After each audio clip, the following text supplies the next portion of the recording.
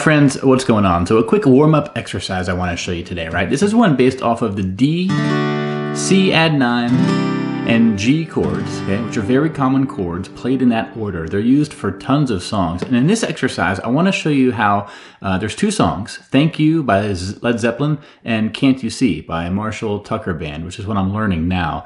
Both use variations of these chords in a identical way. And I put together this little warm-up exercise based on this sort of sequence because even if you're not interested in those two songs, this little sequence of those three chords with the modifications I'm going to show you can make for a fun way to warm up, a fun way to just strum and have some fun. And it also can be helpful when you're learning other songs that use these chords. So let's dive on in really quick, and I'll teach you the chord voicings, I'll show you the fingering, and I'll show you the tab that makes up this exercise. And as always, I have a PDF of all these song notes written up, and it's available through my website, playsongnotes.com. It's a great way to sort of really get into this exercise and take it with you as you learn these songs, or you just want to add a cool warm-up exercise to your repertoire. So let's get into this one. Okay, so big picture, we're going to look at, these are the three chords we're going to need to know sort of foundationally, right? We're going to need a D chord, okay, a regular standard open D, D major chord, right? Now, C-Cadd9 is basically going to be this chord, okay? It's the thinnest 5 strings, 3rd fret, 2nd fret,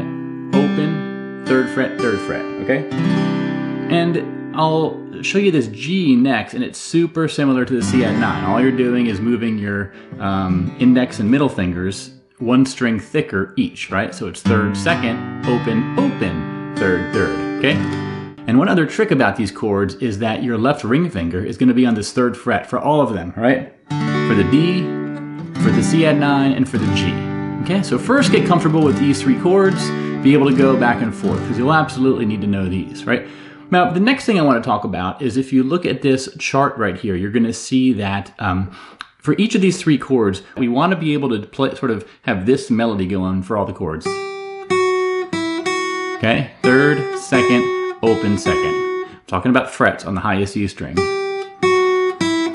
how are we going to do that? Well, let's look at the D, put our pinky down to start with, take our pinky up next, and then take our middle finger off. And then we go back to that central D chord, right? The anchor. So this is a nice sort of circular rhythm exercise on its own, right?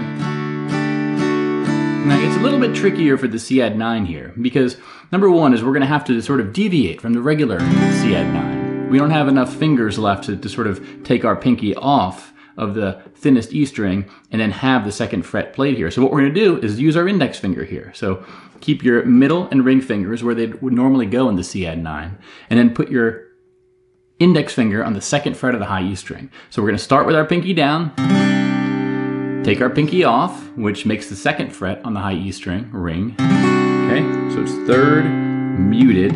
My middle finger is sort of muting that 4th string. 3rd muted, open, 3rd, 2nd, okay?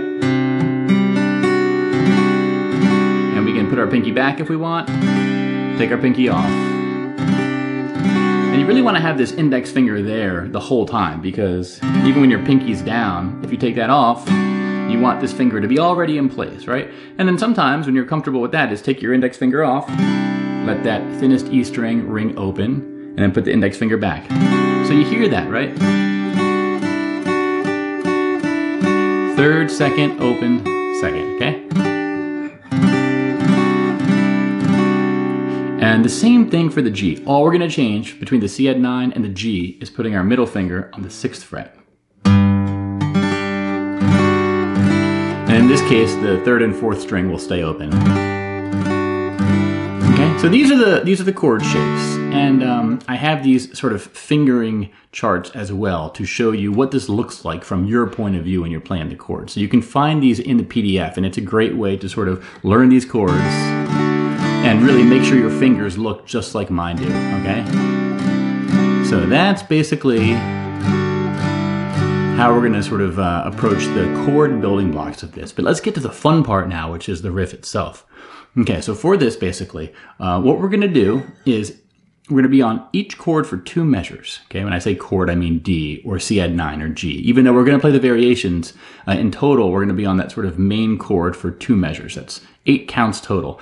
the first count of each chord, we're going to pluck the bass note of that chord. So for the D, that's the open 4th string. Okay? And for the C-add-9, that's the 3rd string of the 5th fret. And for the G, that's the 3rd fret of the 6th string. Okay?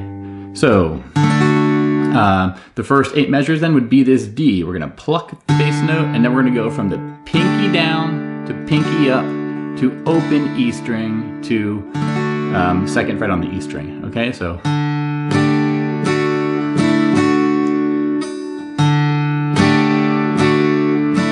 If we were to count it, it would be 1, 2, 3, 4, 1, 2, 3, 4. Okay, one more time. 1, 2, 3, 4, 1, 2, 3, 4.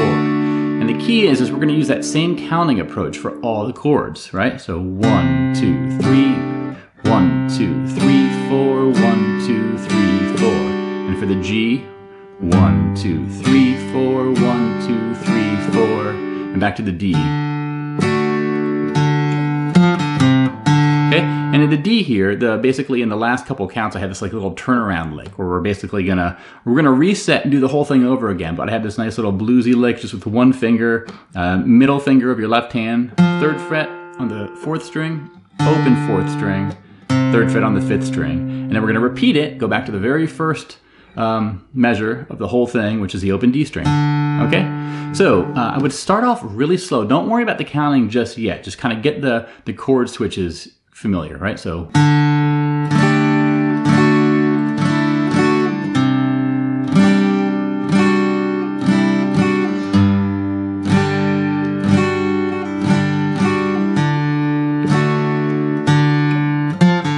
Okay, do it again.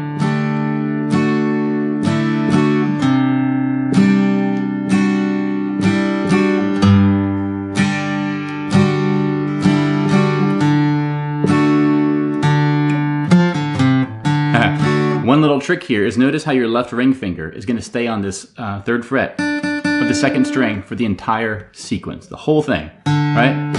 For the D, for the C-add-9, and for the G.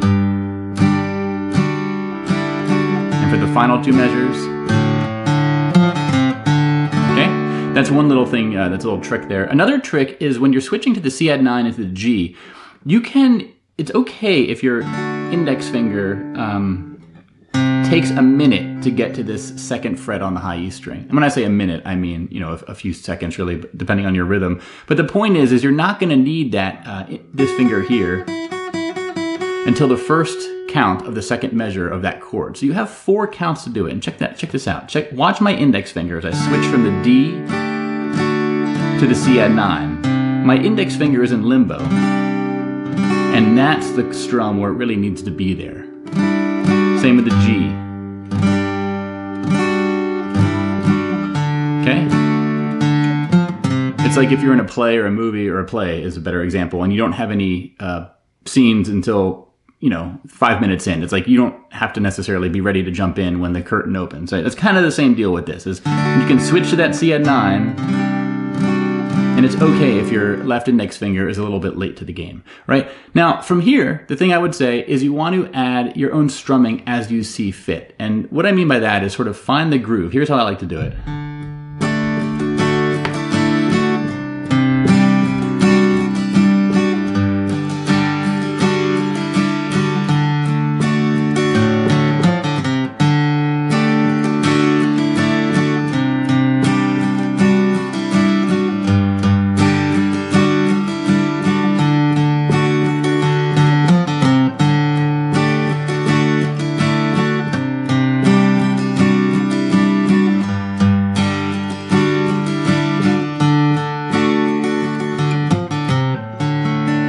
What I'm doing there is sort of bouncing on the bass note of the chord, right? Instead of playing the D bass note once,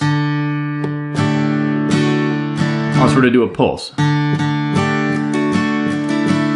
I tend to do a bass, bass, down, down, up, down, down, up, down, down, bass, bass, down, down, up, down, down, up, down, down, bass, bass, down, down, up, down, down, up, down, down, bass, down, bass, bass, riff.